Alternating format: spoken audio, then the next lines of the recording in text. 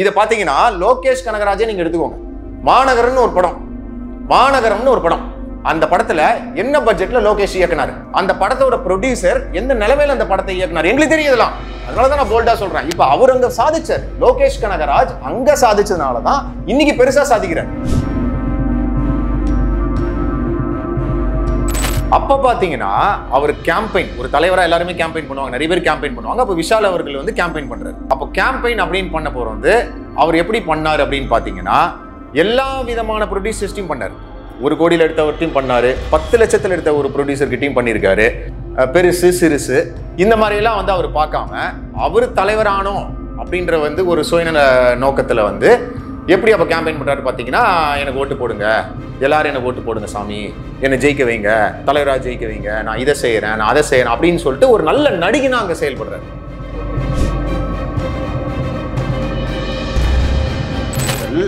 இப்போ இந்த Mark Antony படம் ஒரு 100 கோடி ரூபாய் கலெக்ஷன் வந்ததுக்கு அப்புறம் எதுக்கு இந்த சுயநலம்? அப்போ அவர் என்ன பண்ணிருக்கணும்னா, நான் ஜெயிச்சிட்டேன், நான் வந்து என் கூட இருந்தவங்களுக்கு எல்லாம் வந்து இது நான் செய்யறேன், இனிமே நீங்களும் ஜெயிக்கிறதுக்கு வந்து இதெல்லாம் வந்து பின் தொடருங்க அப்படின்ற ஒரு சிந்தனையில அவர் செயல்பட்டு இருக்கணும். அந்த பார்வையில அவர் இருந்திருக்கணும். சுயநலமான ஒரு பார்வை இது. அதாவது வந்து நீங்க வராதீங்க சினிமாக்குள்ளேயே அப்படின்னு சொல்றதுக்கு அவர் யாருங்க? சினிமாக்குள்ளேயே நீங்க வராதீங்க இத்தனை பேருன்னு சொல்றதுக்கு அவர் யாரு? அவர் எந்த செக்மெண்ட்ல இருந்தாரு? அவரோட முதல் படம் எந்த செக்மெண்ட்ல எடுத்தாங்க? அப்போ இந்த 1 கோடியிலேருந்து 4 கோடிக்குள்ள வந்து படம் எடுத்தவர்கள்லாம் வந்து ஜெயிச்சவங்க கிடையாதா? நிறைய படங்கள் இருக்குங்க, சொல்லிக்கிட்டே போலாம். இதை அவர் சொன்னதை நான் வந்து ரீரைட் பண்ணி சொல்றேன். இந்த 1 கோடியிலேருந்து 4 கோடிக்குள்ள படம் எடுத்து ஜெயிச்சா மட்டும்தான் அடுத்தது வந்து ஒரு 100 கோடி ரூபாய் படம் நம்ம காத்திருக்குன்றதுதான் குறிப்பிடத்தக்கது. இதனால எத்தனை யங்ஸ்டர்ஸ் தெரியுமாங்க, எத்தனை யங்ஸ்டர்ஸ் ஃபோன் பண்ணி என்னன்னா நாங்களாம் வந்து 3 கோடி 2 கோடியில வந்து கஷ்டப்பட்டு வந்து ப்ரொடியூசர்லாம் வந்து கன்வின்ஸ் பண்ணி வச்சிருக்கோம், இவர் பாட்டுக்கு பேசிட்டு போயிட்டாரு வீட்டுக்கு, யாருமே இன்வெஸ்ட் பண்ண மாட்டாங்கன்னு சொல்லிட்டு பெரும் மன உளைச்சல் காயிலா இருக்காங்க. யங்ஸ்டர்ஸ் வந்து விஷாலால மன உளைச்சல் காயிலா இருக்காங்க.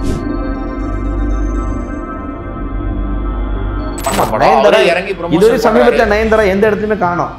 ஆனால் அவங்களுடைய படம் கனெக்ட்னு ஒரு வந்தது, ஒரு திகில் பேய் படமாக. அதுக்கு தேட்டர் வரையும் வராங்க, ஹஸ்பண்ட் ஒய்ஃப் 2 பேர் சேர்ந்து வராங்க, தேட்டரில் பார்க்குறாங்க. ஸோ தான் பணம் மட்டும் தான் பணமா? அப்போ மற்றவன் போட்டால்?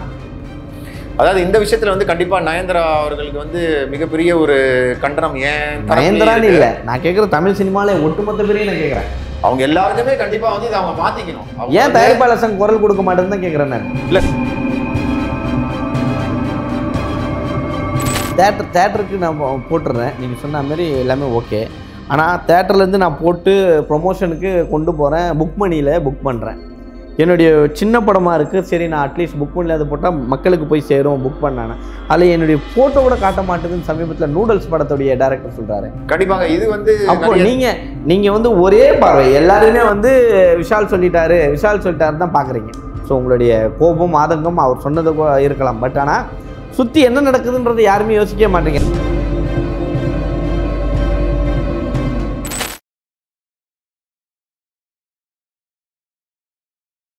ஹாய் தமிழ் நேயர்கள் அனைவருக்கும் வணக்கம். இன்றைக்கி சிறப்பு விருந்தினராக நம்ம அரங்கத்துக்கு வந்திருக்கக்கூடிய இயக்குனர், அது இல்லாமல் ப்ரொடியூசர், சமீப காலத்தில் வைரலாக ஒருத்தர் வந்து ஒரு நடிகரை வந்து திட்டிகிட்டு இருக்காரு, ஏன்ப்பா இப்படி பேசுனேன் அப்படின்னு சொல்லி முதல் குரல் கொடுத்தவர் இன்றைக்கி நம்ம அரங்கத்துக்கு வந்திருக்காரு. வேறு யாரும் இல்லை, ஜித்தன் 2 கருத்துக்களை பதிவு செய் அந்த படத்தின் இயக்குனர் ப்ரொடியூசர் ராகுல் அவர்கள் தான். அண்ணா வணக்கம். வணக்கம் போல. அண்ணனுடைய பேர் பரமஹம்சா, ராகுல் பரமஹம்சா. ஆமாம், அது வந்து ராகுல்ன்றது எனக்கு அந்த ராகுல் ஓகே, இந்த பரமஹம்சா அப்படின்ற போது தான் கொஞ்சம் அது வந்து ராகுல் அப்படின்றது வந்து எங்க தாத்தா வச்ச பேர், கிராண்ட் ஃபாதர் வச்ச பேர். சொன்ன ராகுல் அப்படின்னு வச்சு அது வீட்டுல எல்லாம் கூப்பிடுறது ராகுல். பரமஹம்சா அப்படின்றது வந்து என்ன காரணம், அந்த பேர் வந்தது காரணம் என்ன அப்படின்னு பாத்தீங்கன்னா, நான் வந்து மனோஜ் பரமஹம்சா அப்படின்னு சொல்லிட்டு ஒரு சினிமாட்டோகிராஃபர் இருக்காரு. இப்போ சமீபத்தில் லியோன்ற படத்தோட சினிமாட்டோகிராஃபரும் கூட அவர்.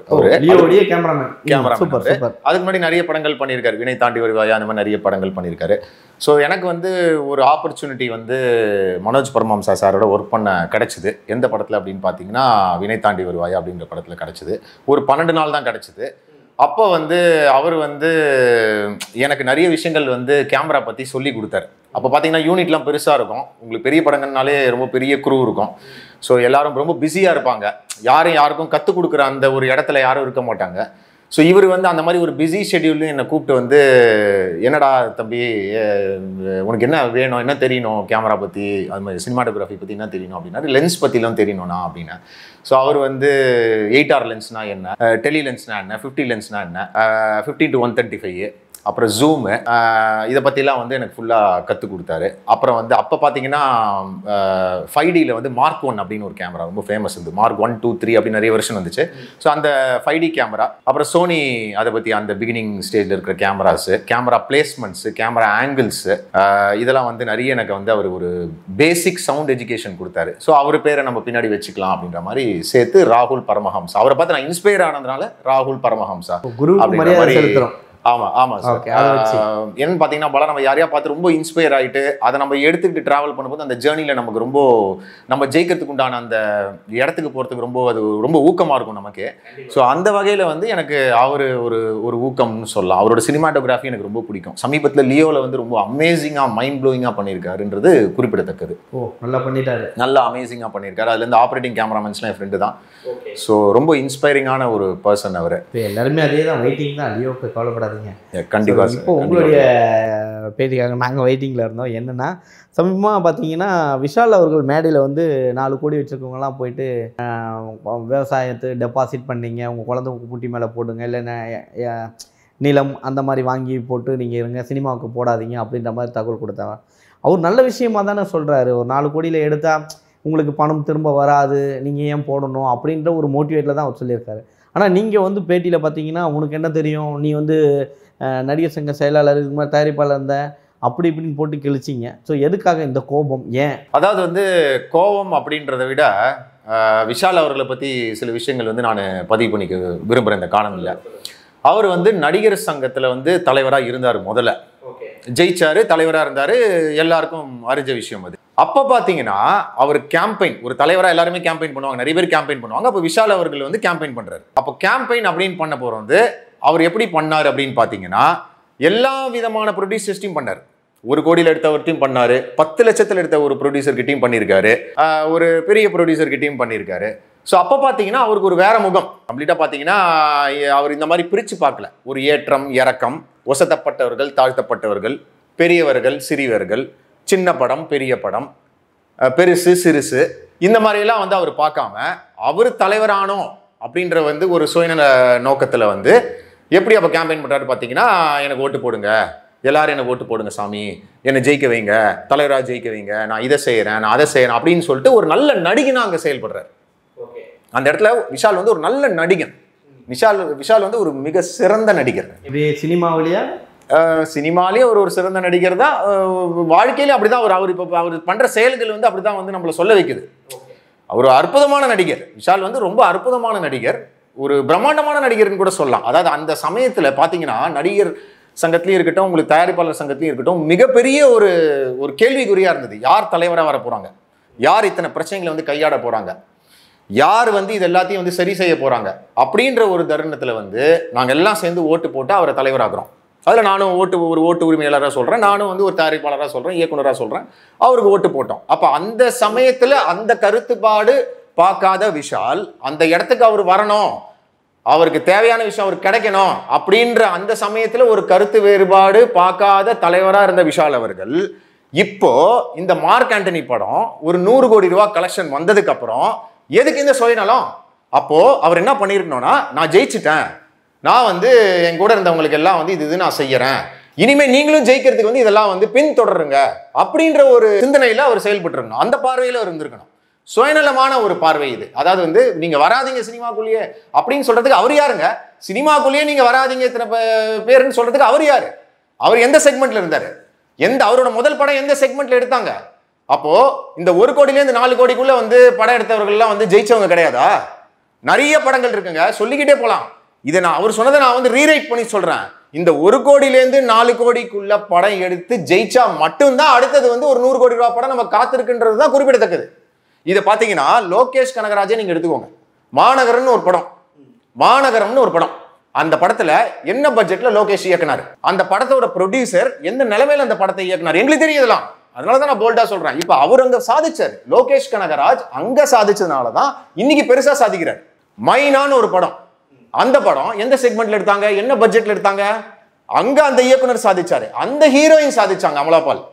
எல்லாரும் ஒரு கட்டத்துக்கு போனாங்க. இப்போ நிறைய படங்கள் சொல்லிட்டு போலாம்.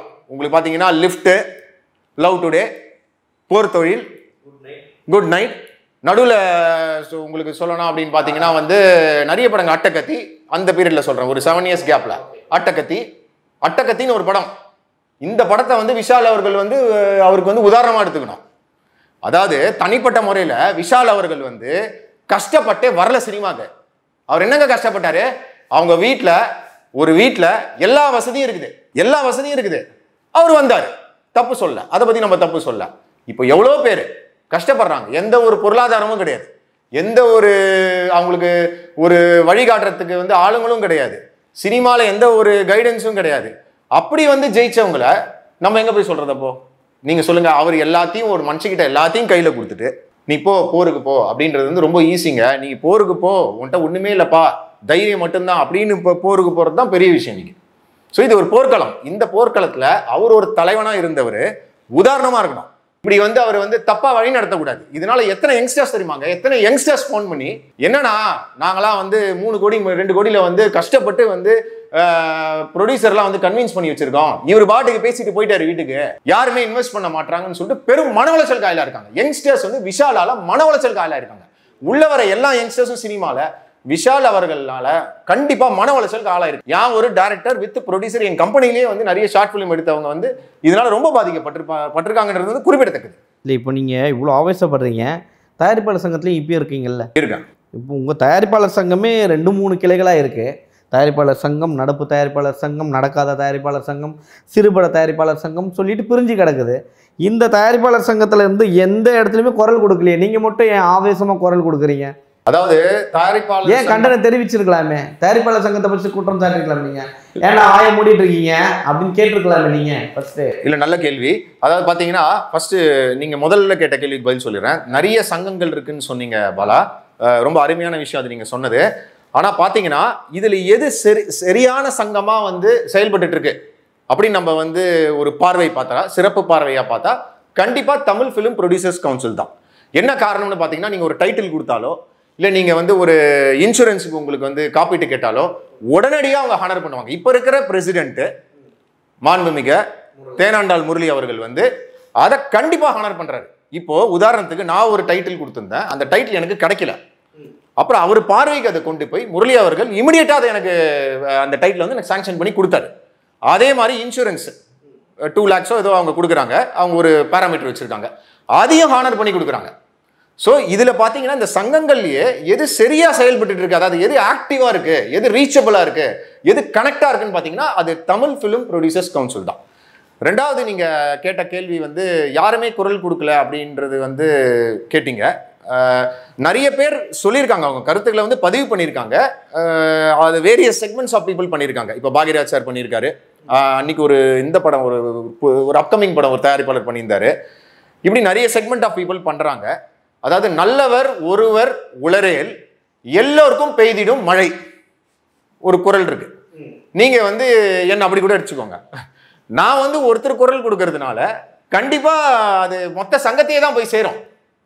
இப்போ ஒரு ஆர்மி இருக்கு, அந்த ஆர்மியில வந்து ஒருத்தருக்கு ஒரு பாதிப்புனா கண்டிப்பா அந்த ஆர்மியை துடிக்கும் இல்லையா? கண்டிப்பா அது உண்மை இல்லை. அந்த மாதிரி நல்லவர் ஒருவர் உளரேல் எல்லோருக்கும் பெய்திடும் மழை, நான் அந்த ஒரு குரல் கொடுக்குற ஒரு நல்ல ஆரோக்கியமான ஒரு குரல் கொடுக்கறதுக்கு ஒரு நல்ல மனிதரா என்னோட பார்வை. இல்லை, நீங்கள் சொன்ன மாதிரி பார்த்தீங்கன்னா நடப்பு தயாரிப்பாளர் சங்கம்னு ஒன்று இருக்குல்ல, பாரதிராஜா அவர்களுடைய நடப்பு தயாரிப்பாளர் சங்கம்னு ஒன்று இருக்குது. ஸோ அதில் பார்த்தீங்கன்னா சமீபத்தில் ஒரு ப்ரெஸ் மீட் வைக்கிறாங்க, பத்திரிகையாளர் சந்திப்பு. அதில் வந்து அம்மா கிரியேஷன் சிவா சொல்கிறாரு, விஷால் கரெக்டாக தானே சொல்லியிருக்காரு, என்ன தப்பு அப்படின்ற மாதிரி தான் பேசியிருக்காரு. அதாவது விஷால் அவர் வந்து நானே அவர் சொன்னது வந்து ஒரு கருத்தாக இருக்கலாம். நானே கேட்குறேன், உங்கள நிறைய தயாரிப்பாளர் சங்கம் பிரிஞ்சிருந்தாலும் சரி, கணக்கு போட்டிங்கன்னா ஒரு சமீபத்தில் நடந்த ப்ரெஸ் மீட் ஒரு ஆடியோ லான்ச்லாம் சொல்கிறாங்க, 1400 கோடி கிட்ட தேக்கத்தில் இருக்குது, அவ்வளோ சின்ன படங்கள் அப்படியே எடுத்து வரிசை கட்டி நிற்கிது, படம் ரிலீஸ் பண்ண முடியல எந்த தேட்டர்லையும் அப்படின்றாங்க. தயாரிப்பாளர் சங்கத்தில் நீங்கள் சொன்ன மாதிரி என் படத்துக்கு வந்து இப்போ உடனே இது கொடுக்குறாரு தேனண்டா முரளின்றீங்க. ஏன் இந்த படம்லாம் கண்ணுக்கு தெரியலையா? சின்ன படங்கள்லாம் தெரியலையா உங்களுக்கு? தேட்டர்கள்லாம் ஏன் கிடைக்கலையா? பெரிய படங்கள் மட்டும் தான் முக்கியத்துவம் கொடுங்க. ஏன் இப்போ லியோ வரப்போகுது, எத்தனை சின்ன படங்களுக்கு தேட்டர் ஒதுக்கப்படும் உங்கள் சார்பில் இருந்து? நீங்கள் 4 கோடி சொன்னீங்கல்ல, நீங்கள் கொந்தளிக்கிறீங்களா? நான் கேட்குறேன், லியோ படம் வரப்போகுது, எத்தனை தேட்டரை வந்து நீங்கள் வந்து சின்ன படங்களுக்கு எடுத்து கொடுக்க முடியும்? தேனண்டா முரளி சார்பாக நான் கேட்குறேன், அவர்கிட்டே கொஸ்டின் வைக்கிறேன். இல்லை, ரொம்ப அருமையான கேள்வி பாலா அவர்களே. என்னன்னு பார்த்தீங்கன்னா, இந்த கேள்வி நீங்கள் கேட்டது மூலியமா வந்து பல விழிப்புணர்வுகளான விஷயத்தை நான் பதிவு பண்ண விரும்புகிறேன். என்னன்னு பார்த்தீங்கன்னா, இப்போ ஒரு சின்ன படங்கள் அப்படின்னு நம்ம அதை செக்ரிகேட் பண்ணிட்டோம். 1 கோடியிலேருந்து 4 கோடி அப்படின்றதுக்குள்ள ஒரு சின்ன படங்கள்னு சொல்லிட்டோம். இப்போ என்னன்னு பார்த்தீங்கன்னா பாலா, இந்த படங்கள் எடுத்து முடிச்சோன்னே இவங்க பண்ணுற ஒரு சிறிய தவறு என்ன அப்படின்னா, அந்த ப்ரொமோஷன் அப்படின்றத வந்து அவங்க சில பேர் வந்து கை விட்டுடுறாங்க. இதை வந்து நம்ம கொஞ்சம் ஒரு பார்வையாக கொண்டு வரணும் தயாரிப்பாளர்களுக்கு. இந்த மாதிரி படங்கள் எடுக்கிறதுக்கு கண்டிப்பாக அட்வர்டைஸ்மெண்ட் தேவை, ப்ரொமோஷன் தேவை. அந்த ப்ரொமோஷனை மிஸ் பண்றாங்க பாலா அப்படின்றது வந்து என்னோட ஒரு ஆரோக்கியமான பதில். இந்த ப்ரொமோஷனை அவங்க உங்களை மாதிரி மீடியாக்களை வச்சு அழகாவே பண்ணலாம், ரொம்ப சூப்பரா பண்ணலாம். இதை வந்து அந்த முயற்சிகள் அவங்க எடுக்க மாட்டேன்றாங்கன்றது தான் குறிப்பிடத்தக்கது. அப்போ ஒரு படங்கள் எடுக்கிறது முக்கியம் இல்லை, அந்த மாதிரி படங்களுக்கு வந்து அவங்க ஒரு பெரிய செக்மெண்ட்ல இருக்காங்க, அவங்களுக்கு ப்ரொமோஷனே தேவை கிடையாது. இப்போ இந்த மாதிரி படங்கள் வந்து ஒரு எக்ஸ்பெரிமெண்ட் பண்றாங்க அப்படின்ற ஒரு கண்ணோட்டத்தில் இருக்கும்போது கண்டிப்பாக அவங்களுக்கு வந்து விளம்பரம் தேவை, ப்ரொமோஷன் தேவை. விளம்பரம் ப்ரொமோஷன்னா நான் செலவு பண்ணுங்கன்னு சொல்ல வரல.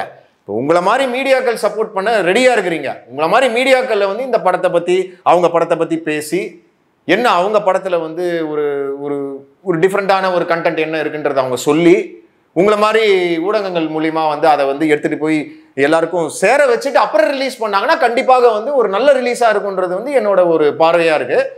கண்டிப்பாக வந்து படங்கள் எடுக்கிறது முக்கியம் இல்லை, அதை ப்ரொமோஷன் அதுக்கு மேலே ரொம்ப முக்கியம். இந்த ப்ரொமோஷன் நீங்கள் பண்ண தோத்துட்டீங்கன்னா கண்டிப்பாக உங்கள் படமும் தோத்துச்சு அப்படின்றது வந்து குறிப்பிடத்தக்கது. இல்லை, ப்ரொமோஷன் சொல்கிறீங்க, இப்போ படம் எடுக்கிறேன், நான் ப்ரொடியூஸ் பண்ணுறேன், உங்களை ஹீரோவாக போட்டு, இல்லை நீங்கள் என்ன ஹீரோவாக போட்டு ப்ரொமோஷன் பண்ணுறீங்க. நான் நடிகனாக வரேன், நடிச்சுட்டு போயிடுறேன். நீங்கள் திரும்ப என்னை கூப்பிடும்போது இல்லைப்பா நான் வேறு ஷூட்டிங்கில் இருக்கேன் அப்படின்னு சொல்கிறேன். திரும்ப நான் நீங்கள் வரணுமா இந்தமாரி இருக்குன்னு, அப்போ நான் உங்கள்கிட்ட காசு தானே கேட்குறாங்க நடிகர்கள். திருப்பி அடுத்த ப்ரொமோஷன் காசு கேட்குறாங்கல்ல. சப்போஸ் இப்போ நானே படம் எடுக்கிறேன், என்னை வச்சு படம் எடுக்கிறேன், இல்லை நான் காசு போட்டு ஹீரோவாக எடுக்கிறேன்னு சமீபத்தில் நிறைய பேர் நயன்தாரா, சித்தார்த் இவர்கள்லாம் வந்து ஓன் ப்ரொடக்ஷனில் போடுறாங்க. அவங்கெல்லாம் பார்த்தீங்கன்னா இன்றைக்கி கூட சித்தார்த் அவர்கள் அவருடைய சித்தா படத்துக்கு ஸ்கூல் மத்தியில் நான் வந்து இந்த படத்தை போட போகிறேன், ஸ்கூல் ஸ்டூடெண்ட்ஸ்லாம் பாருங்கள் அப்படின்றாங்க. சொந்த காசு போட்டதுனால ஒருவேளை இறங்கி வேலை செய்கிறாங்களோ. இப்போ ப்ரொடியூசர் தனியாக காசு போட்டு இறக்குறாங்கன்னா ஆடியோ லான்ச் வரையும் தான் வரும், அதுக்கப்புறம் வரமாட்டேன் அப்படின்ட்டு கையை தூக்கிட்டு போயிடுறாங்களோ. அதாவது வந்து இப்போ நீங்க சொன்ன மாதிரி ஒரு உதாரணமா சொன்னீங்க, நல்ல ஒரு உதாரணம் அது. சித்தாந்த படம் இறங்கி இது சமீபத்தில் நயன்தாரா எந்த இடத்துலையுமே காணோம்.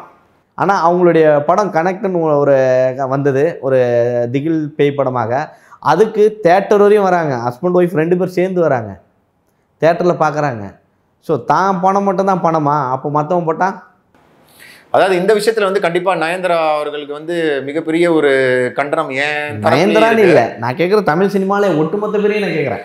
அவங்க எல்லாருக்குமே கண்டிப்பா வந்து இதை அவங்க மாத்திக்கணும். ஏன் தயாரிப்பாளர் சங்கம் குரல் கொடுக்க மாட்டேன்னு தான் கேட்குறேன் நான். இல்லை, கண்டிப்பாக தயாரிப்பாளர் சங்கத்தில் வந்து அதுக்கு உண்டான நடவடிக்கைகள் அவங்க எடுக்கிறாங்க. கண்டிப்பாக யாரும் போய் ஒரு மனு கொடுத்துருக்க மாட்டாங்கன்னு நான் நினைக்கிறேன் பர்சனலாங்க பாலா. இந்த இடத்துல அவங்க வந்து ஒரு மேடையில் பேசிடுறாங்க.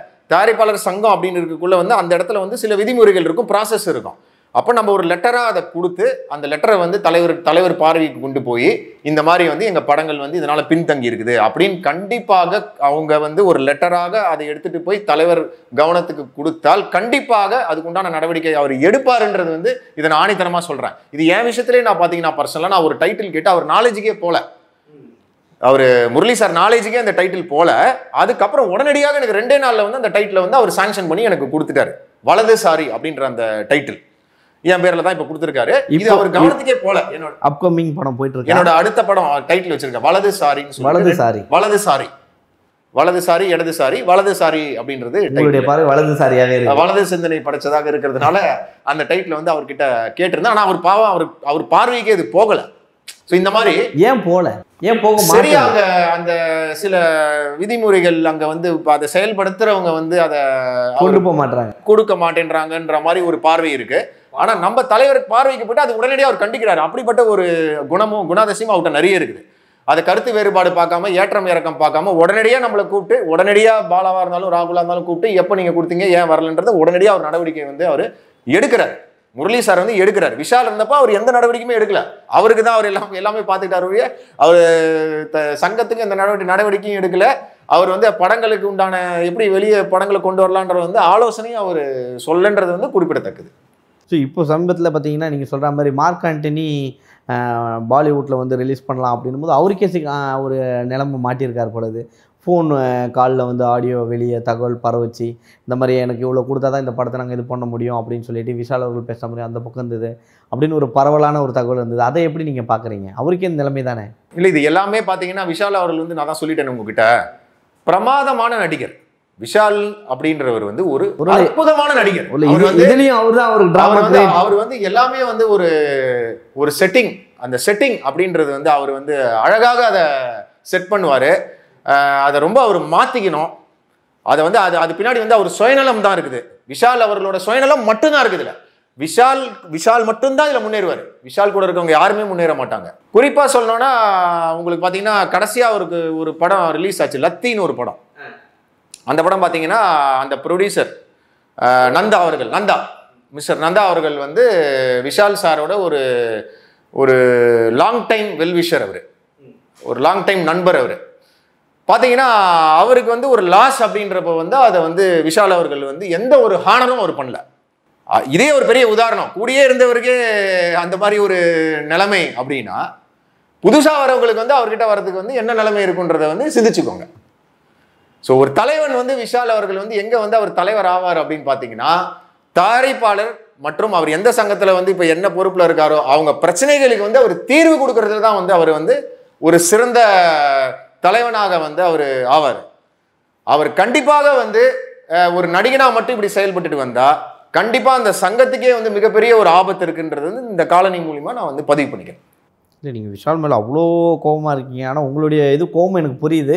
ஏன்னா அவர் ஒரு வார்த்தை சொல்லிட்டாரு. இங்கே நிறைய யங் டைரக்டர்ஸ்லாம் வந்து காலில் கையில் விழுந்து ஒரு சின்ன ப்ரொடியூசரை பிடிச்சி எப்படியாவது மேலே வர முடியுமோ அப்படின்னு எங்கிட்டு இருக்காங்க. ஆனால் அந்த ஒரு வார்த்தையினால் நிறைய பேருடைய வாழ்க்கை இதுவாகிடுச்சு. நேற்று கூட டப்பாங்குத்துன்னு சொல்லிட்டு ஒரு ஆடியோ லான்ச்சில், திரைப்படத்தின் ஆடியோ லான்ச்சில் பார்த்தீங்கன்னா காதல் சுகுமார் என்ற ஒரு காமெடியன் காதல் படத்தில் வந்தார் பார்த்தீங்களா, அந்த காதல் சுகுமார் கூட ரொம்ப ஆதங்கப்பட்டு பேசினார் மேடையில். விஷாலை பற்றி தான் அவரும் சொன்னார். நீங்கள் சொன்ன கருத்தை தான் வைக்கிறாரு. ஸோ இப்படி நீங்கள் பார்க்கும் பொழுது சின்ன படங்களுக்கு எனக்கு தெரிஞ்சு நிறைய தேட்டர்கள் முதல் கிடைக்க மாட்டேது. அதுக்கு என்ன வழின்னு நம்ம யோசிக்கலாமோ? அந்த தேட்டர்கள் கிடைக்காதது காரணம் வந்துங்க பாலா, மேஜராக பார்த்தீங்கன்னா இவங்க அந்த ப்ரொமோஷன் பண்ண மாட்டேன்றாங்க. இப்போது உதாரணத்துக்கு உங்களுக்கு வந்து எல்லாமே புதுமுகங்கள் அப்படின்னு வச்சுக்கோங்களேன், ஒரு படம் வச்சுக்கோங்களேன். அந்த படங்கள் வந்து ஏன் ஹிட் ஆகுது அப்படின்னு பார்த்தீங்கன்னா அவங்க கண்டிப்பாக அதுக்கு ப்ரொமோஷன் பண்ணியிருப்பாங்க. தேட்டருக்கு நான் போட்டுடுறேன், நீங்கள் சொன்ன மாதிரி எல்லாமே ஓகே. ஆனால் தேட்டர்லேருந்து நான் போட்டு ப்ரொமோஷனுக்கு கொண்டு போகிறேன், புக் மணியில் புக் பண்ணுறேன். என்னுடைய சின்ன படமாக இருக்குது, சரி நான் அட்லீஸ்ட் புக் பண்ணி அதை போட்டால் மக்களுக்கு போய் சேரும் புக் பண்ணானே. அதில் என்னுடைய ஃபோட்டோ கூட காட்ட மாட்டேதுன்னு சமீபத்தில் நூடல்ஸ் படத்துடைய டைரக்டர் சொல்கிறாரு. கண்டிப்பாக இது வந்து அப்போ நீங்கள் வந்து ஒரே பார்வை எல்லாருமே வந்து விஷால் சொல்லிட்டாரு தான் பார்க்குறீங்க. ஸோ உங்களுடைய கோபம் ஆதங்கம் அவர் சொன்னது இருக்கலாம். பட் ஆனால் சுற்றி என்ன நடக்குதுன்றது யாருமே யோசிக்க மாட்டீங்க. தயாரிப்பாளர் சங்கம் அதில் இருக்கக்கூடிய எல்லாரையுமே நீங்கள் புக் மணிலேருந்து அதுக்கப்புறம் அந்த ஓடிடி வாங்கக்கூடிய அந்த பிளாட்ஃபார்மையும் நீங்கள் கேட்க மாட்டீங்க. அது இல்லாமல் நம்மளுக்கு டிஜிட்டல் ரைட்ஸாக இப்போ ட்ரைலர் எதாக இருந்தாலும் நம்மளை படத்தை வந்து சேட்டலைட் மூலமாக தான் நம்ம பண்ணுறோம். ஸோ அங்கே போகும்போதே நம்ம காசு தானே கட்ட வேண்டியதாக இருக்குது. ஏன் எல்லாத்தையும் வந்து தயாரிப்பாளர் சங்கம் அதெல்லாம் நோட் பண்ண மாட்டுறாங்க? இது எல்லாத்தையும் குறைக்கலாம்ல, கேட்கலாம்ல. நீங்கள் ஒரு கேள்வியை நீங்கள் எடுத்து வைக்கலாம்ல. அடுத்த முறை போகும்போது நீங்கள் கேட்பீங்களோ பாலா வாய்ஸாக? இல்லை, கண்டிப்பாங்க பாலா. உண்மையிலேயே நீங்கள் கேட்ட கேள்விகள் எல்லாமே வந்து ஒரு லாஜிக்கலான ஒரு சிறந்த கேள்விகள்னு கூட சொல்லலாம், ஒரு எச்சரிக்கைன்னு கூட சொல்லலாம். அவங்க கேள்விகளை கண்டிப்பாக இந்த மாதிரி தயாரிப்பாளர்கள் வந்து அதுக்கு உண்டான போராட்டத்தை பண்ணணும் அப்படின்றது வந்து என்னோட பதில். அதாவது உதாரணத்துக்கு அவங்களோட புகைப்படம், அந்த படத்தோட படம், இந்த டிசைன் அந்த தேட்டரில் வெளிப்படுத்தினாலோ இல்லை அவங்க நினச்ச மாதிரி அவங்களுக்கு ஒரு ப்ராமிஸ் பண்ணியிருப்பாங்க ஒரு அக்ரிமெண்ட்டில், மூணு காட்சிகள் 2 காட்சிகள் அப்படின்ற அந்த காட்சிகளை வந்து ஹானர் பண்ணாமல் இருக்கிற தேட்டர்ஸ் மேலே கண்டிப்பாக வந்து நடவடிக்கை வந்து எடுக்கணும். அது அவங்க தான் எடுக்கணும். சம்பந்தப்பட்ட பாதிக்கப்பட்டவர்கள் தான் நடவடிக்கை எடுக்கணும். கண்டிப்பாக ஊடகங்கள், இப்போ உங்களை மாதிரி ஊடகங்கள் வந்து ஆரோக்கியமாக சப்போர்ட் பண்ணுறதுக்கு வந்து என்றைக்குமே வந்து தயாராக இருக்கிறாங்க. அப்படின்ற போகிற வந்து அவங்க தான் அதை வெளியே கொண்டு வந்து ஒரு போராட்டம் பண்ணி இங்கே போராடினா தான் எல்லாம் கிடைக்கும்ன்ற மாதிரி கண்டிப்பாக அதுக்கு உண்டான போராட்டம் அவங்க தான் செய்யணுன்றது என்னோட பதில். அதையும் தாண்டி நீங்கள் சொன்ன மாதிரியே நல்ல ஒரு கண்டென்ட்டுக்கும் நல்ல ஒரு கதைக்கும் என்றைக்குமே வரவேற்பு வந்து நம்ம ஆடியன்ஸ் கிட்ட இருக்குது. அதுவும் தமிழ்நாடு ஆடியன்ஸ் வந்து, தமிழ்நாடு மக்கள் வந்து என்றைக்குமே ஒரு நல்ல கதையை வந்து வரவேற்கிறதுக்கு வந்து தயாராக இருக்கிறாங்க. ஸோ அந்த கதையும் கதை களமும் எங்க ஜெயிக்கும் அப்படின்னு பாத்தீங்கன்னா இன்னைக்கு இருக்கிற 2K சினிமாக்கு அதுக்கு உண்டான ப்ரொமோஷனையும் நம்ம கொஞ்சம் கூட சேர்த்து கொண்டு போகும்போது கண்டிப்பாக வெற்றி நிச்சயம் என்றது வந்து என்னோட பதிவு. அது சாரி பேரே வந்து ஒரு ஏதோ ஒரு சொல்ல போகுது அப்படின்றது வலது சிந்தனையோடு இருக்கவங்களுடைய இதுவாக தான் இருக்கும். ஸோ இதில் யாரை நீங்கள் ஹீரோவாக களம் இறக்கிருக்கீங்க, இல்லை நீங்களே களம் இறங்குறீங்களா? இல்லை, அதாவது வந்து வலதுசாரி அப்படின்றது பார்த்தீங்கன்னா இந்த கதை வந்து என்னோட ஒரு ஹார்ட்டில் இருக்கிற ஒரு ஸ்கிரிப்ட்னு சொல்லலாம். அதனால தான் நான் தான் ப்ரொடியூஸ் பண்ண போகிறேன், நான் தான் டைரக்ட் பண்ண போகிறேன். இதை எந்த ஒரு ப்ரொடியூசர்கிட்ட இதை நான் கொண்டு போகல. காரணம் என்ன அப்படின்னு பார்த்தீங்கன்னா, நானே தான் இதை எடுத்துகிட்டு போனால் தான் சரியாக இருக்கும் அப்படின்னு கூட சொல்லலாம் அதை. ஸோ நானே இதை கையாடுறேன், நானே இதை இறங்கி செயல்படுறேன். இப்போ வந்து எந்த ஸ்டேஜில் இருக்குது அப்படின்னு பார்த்தீங்கன்னா, உங்களுக்கு ஸ்கிரிப்ட் ஒர்க்கு முடிச்சிருக்கிறோம். ஸோ இந்த ஸ்கிரிப்டில் எப்பயுமே நான் கொஞ்சம் அதிகமாக கான்சன்ட்ரேட் பண்ணுவேன். காரணம் என்ன அப்படின்னா வந்து ஹோம்ஒர்க் ரொம்ப முக்கியம். ஒரு ப்ராஜெக்ட் ஜெயிக்கிறதுக்கோ எந்த ஒரு ஆக்டிவிட்டி ஜெயிக்கிறதுக்கோ வந்து ஹோம்ஒர்க் முக்கியம். ஸோ இந்த ஸ்கிரிப்ட் ஹோம்ஒர்க் வந்து இப்போ தான் முடிச்சிருக்கிறோம். அடுத்தது பார்த்தீங்கன்னா கேஸ்டிங், அதுக்குள்ளே வரோம் நாங்கள். அந்த கேஸ்டிங்க்கு அதுக்கு உண்டான கேரக்டர்ஸை வந்து கரெக்டாக சூஸ் பண்ணோம். இல்லைனா நம்ம ஒரு டேரக்டராக நான் தோற்றுருவேன். ஸோ நான் டேரக்டராக இந்த படத்தில் பொறுத்தவரையும் பிரம்மாண்டமான டேரக்டராக ஜெயிப்பேன் அப்படின்னு பார்த்தீங்கன்னா, எங்கே ஜெயிப்பேன் அப்படின்னு பார்த்தீங்கன்னா, கண்டிப்பாக அந்த கேரக்டரைசேஷன் ரொம்ப முக்கியம். ஏன்னா பார்த்தீங்கன்னா, ஒரு செய்யாத குற்றத்துக்கு சிறைக்கு போகிற ஒரு பெண்ணோட கதை இது. ஸோ கண்டிப்பாக நிறைய பர்ஃபார்மன்ஸ் இருக்குது அந்த கேரக்டருக்கு. அதுக்கு உண்டான ப்ரீ ப்ரொடக்ஷன் இன்னும் நாங்கள் இருக்கிறோம். வாழ்த்துக்கள் சார். முன்ன வந்து ஜித்தன் நல்ல பெரிய ஹிட்டு. அந்த பாட்டு இன்னமும் எல்லா பட்டி தொட்டியங்கும் வந்து ஒரு ஃபங்க்ஷன்னா கூட இந்த பாட்டு இல்லாமல் இருக்காது அப்படின்ற மாதிரி இருக்கும். ரெண்டாவது ஜித்தன் 2 நீங்கள் எடுக்கிறீங்க. உங்களுக்கு அந்த படம் எவ்வளோ கை கொடுத்தது? உங்களுக்கு நீங்கள் போட்ட பட்ஜெட்டை எடுத்துட்டிங்களா? ஜித்தன் 2 அப்படின்னு நாங்கள் பிளான் பண்ண போகிறது கண்டிப்பாக ஜித்தன் ரமேஷை வச்சு தான் எடுக்கணும் அப்படின்ற ஒரு முன்னுரிமையில் இருந்தோம். ஏன்னா அது அவரோட ப்ராடக்ட்டு. ஜித்தன் அப்படின்னாலே அவரோட பிராண்டிங் அது. ஸோ ஜித்தன் 2 அப்படின்னு நான் பிளான் பண்ணிவிட்டு முதல்ல ரமேஷ் சாரை பார்க்கறதுக்கு எனக்கு இயக்குனர் வின்சென்ட் செல்வா அவர்கள் வந்து ரொம்ப உதவியாக இருந்தார். ஸோ அவர் என்னை கூட்டிகிட்டு போய் ரமேஷ் சார்கிட்ட இன்ட்ரடியூஸ் பண்ணி ஃபுல்லாக கதை சொன்னேன் நான். ஸோ கதை சொல்லி முடித்தோன்னே, என்ன ராகுல், ஒரு குறிப்பிட்ட பட்ஜெட்லேயே நீ சொல்கிறியே, இது சாத்தியமா அப்படின்னு வந்து ரமேஷ் சார் கேட்டார். இல்லை, நான் வந்து எக்ஸ்பெரிமெண்ட் பண்ண விரும்பலை. நான் வந்து ஒரு சேஃப் ஜோனில் உங்களையும் ட்ராவல் பண்ண வைக்கணும், ப்ரொடியூசரையும் ஆஸ் அ ப்ரொடியூசராக நானும் அதில் ட்ராவல் பண்ணோம் அப்படின்னு வந்து ஒரு முன்னுரிமையில் இருக்கேன் அப்படின்ற மாதிரி அவர்கிட்ட சொன்னேன். அதுக்கப்புறம் அவங்க அப்பா சார்கிட்ட ஆர்பி சௌத்ரி சார்கிட்ட பேசிட்டு எனக்கு அந்த வாய்ப்பை கொடுத்தாரு. அந்த படத்தோட பட்ஜெட் பார்த்தீங்கன்னா 1,30,00,000 ரூபா செலவு பண்ணி அந்த படத்தை நான் தான் ப்ரொடியூஸ் பண்ணேன், நானே தான் டைரக்டும் பண்ணேன் அந்த படத்தை. ஃபார்ச்சுனேட்டாக அந்த படம் வந்து நல்ல ஒரு பிஸ்னஸ் கொடுத்தது. ஜெயா டிவி வந்து அந்த சேட்டலைட் ரைட்ஸ் வாங்கினாங்க. எஃப்எம்எஸ் வந்து கிட்டத்தட்ட ஒரு 33 கண்ட்ரீஸில் ரிலீஸ் பண்ணோம். அப்ராடில் 33 கண்ட்ரீஸில் ரிலீஸ் பண்ணோம். ஓடிடி வந்து இப்போ ரீசெண்டாக அமேசானுக்கு கொடுத்தோம் பார்த்தீங்கன்னா. மற்றபடி பார்த்தீங்கன்னா உங்களுக்கு நல்ல ஒரு தேட்டர்கள் வந்து அப்போ எங்களுக்கு வந்து அபிராமி மெகாமால் அவர்கள் அந்த டீம் பண்ணி கொடுத்தாங்க. அபிராமி சார் பண்ணி கொடுத்தாரு. அதுவும் நல்ல ப்ராஃபிட் பார்த்தோம். நாங்கள் போட்ட இன்வெஸ்ட்மெண்ட்டை விட 2 மடங்கு பார்த்தோங்க பாலா. இதுதான் உண்மை. இல்லை, உங்கள் பார்வையிலேருந்து ஒரு சின்ன பட்ஜெட் படங்கள் எடுக்கக்கூடியவர்கள் எப்படியெல்லாம் தப்பிக்கலாம்னு நீங்கள் நினைக்கிறீங்க? எப்படியெல்லாம் வந்து ஒரு படத்தை வந்து தேட்டரில் எடுத்துகிட்டு வந்து கொடுக்க முடியும்? இவங்க சொன்னதை தாண்டி, அதாவது விஷால் அவர்கள் சொன்னதை தாண்டி, ஏன்னா நீங்கள் விஷால் தான் சொல்லுவீங்க அடுத்தது. ஸோ அவர்கள் சொன்னதை தாண்டி நம்ம எப்படி ஜெயிக்கணுன்றதை ஒரு ஐடியா கொடுக்க முடியும்? அதாவது பார்த்தீங்கன்னா, நான் உங்கள்கிட்ட முன்னாடியே பேசின மாதிரி நம்ம வந்து இந்த 1 கோடியிலேருந்து 4 கோடி அந்த செக்மெண்ட்டை பற்றி வந்து விஷால் அவர்கள் வந்து பேசியிருந்தார். அதுதான் முக்கியமான செக்மெண்ட்டே. இங்கே நீங்கள் ஜெயிச்சாதான் நீங்கள் பெரிய செக்மெண்ட்டில் ஜெயிக்க முடியும் அப்படின்றது குறிப்பிடத்தக்கது. இது வந்து உங்களோட டெஸ்டிங் டைம் அப்படின்னு வந்து இப்போ வரக்கூடிய இயக்குநர்கள் எடுத்துக்கலாம். இந்த 1 கோடியிலேருந்து 4 கோடிக்குள்ளே நீங்கள் ஜெயிச்சிட்டிங்கன்னா நீங்கள் சினிமாலேயே ஜெயிச்சிட்டிங்க. அதுதான் ஒரு மிக முக்கியமான செக்மெண்ட். ஸோ அது ஜெயிக்கிறதுக்கு என்ன அப்படின்னு வந்து ஒரு பார்வையாக நம்ம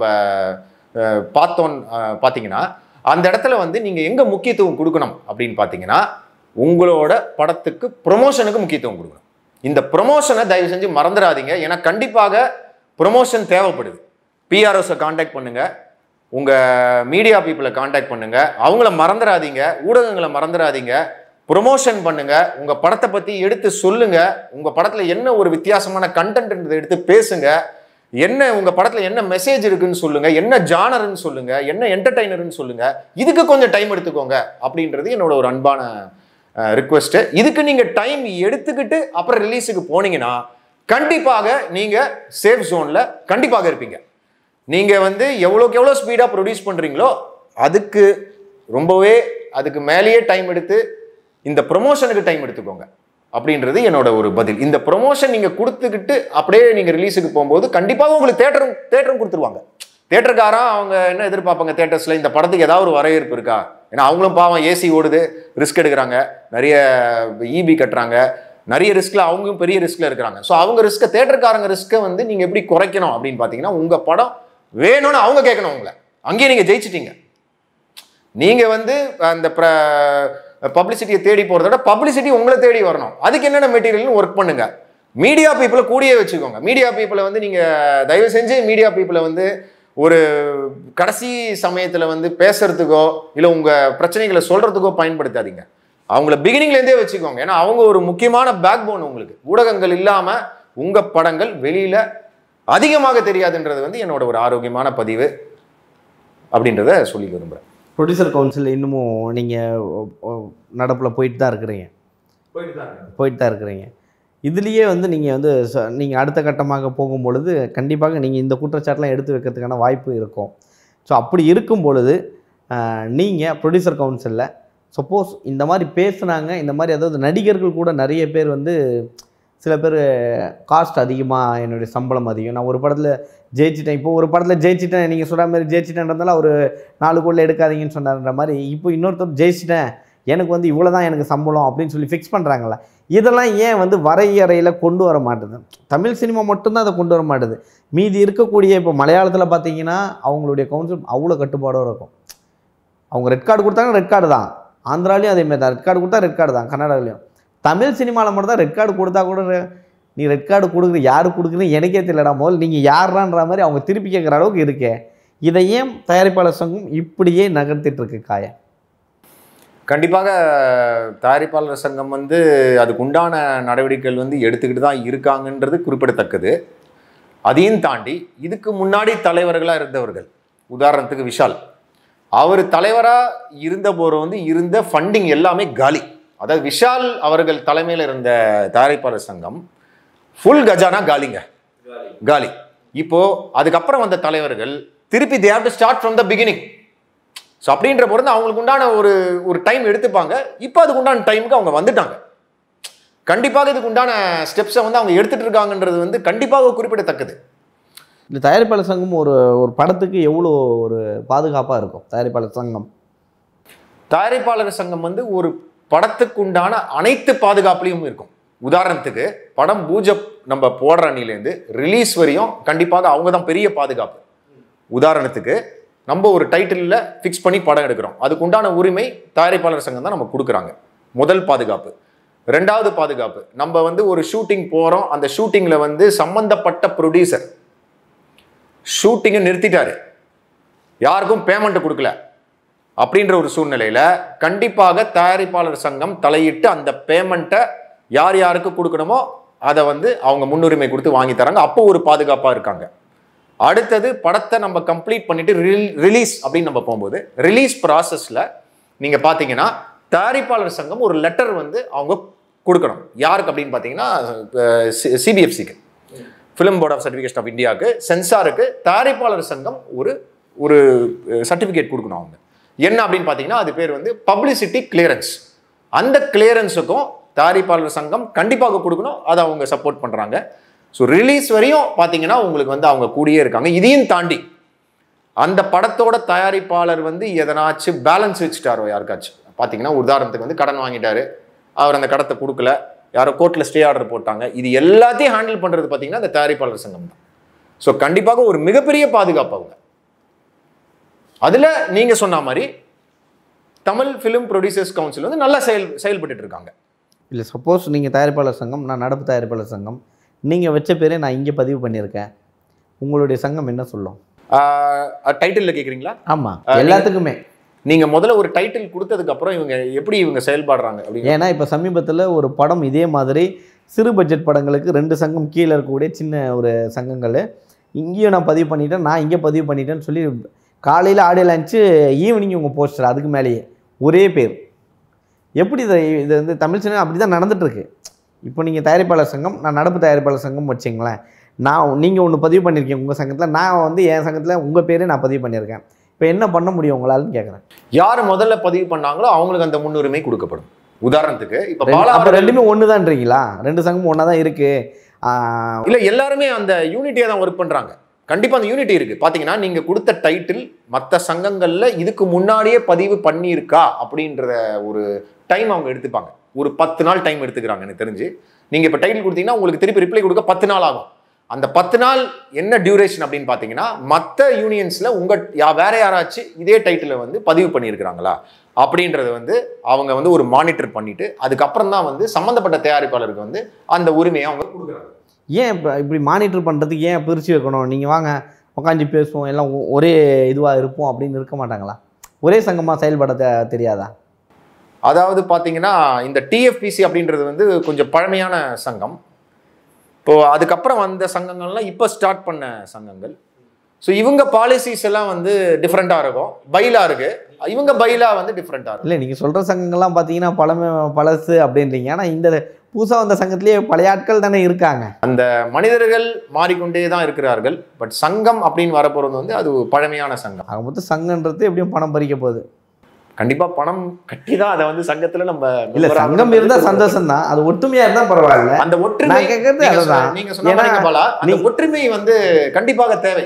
அந்த ஒற்றுமையா இருந்தாங்கன்னா இனிமே தமிழ் சினிமா ஆரோக்கியமா இருக்கும். இந்த ஆரோக்கியம் இல்லாத தமிழ் சினிமா காரணம் என்னவென்றால் ஒற்றுமை இல்லை. இப்போ விஜயகாந்த் அவர்கள்லாம் இருந்த பொழுது பார்த்தீங்கன்னா எந்த ஒரு பிரச்சனையும் இருக்காது. கேப்டன் சார் இருக்கிறப்போ எந்த ஒரு ப்ராப்ளமும் இருக்காது. காரணம் என்னவென்றால் எல்லாரையும் ஒரே மாதிரி தான் பார்ப்பாரு. பெரியவர்கள், சிறியவர்கள்.